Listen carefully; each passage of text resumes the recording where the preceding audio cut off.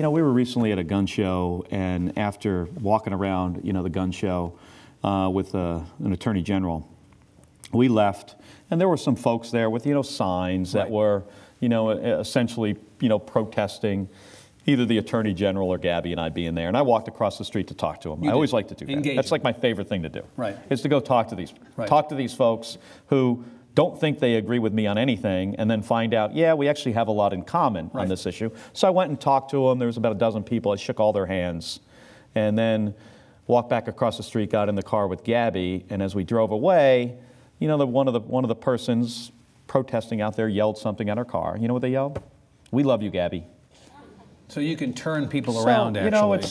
I think there's, people feel strongly about this issue. They do. And they have a reason to feel strongly about it. But, if you can discuss the issue with them, and I think a lot of people have, a lot of respect, for my wife as, somebody who was in Congress, who worked across party lines whenever she could to get things done. Some of her best friends in Congress were, conservative Republicans. One in particular from here in the state of Texas. Yeah.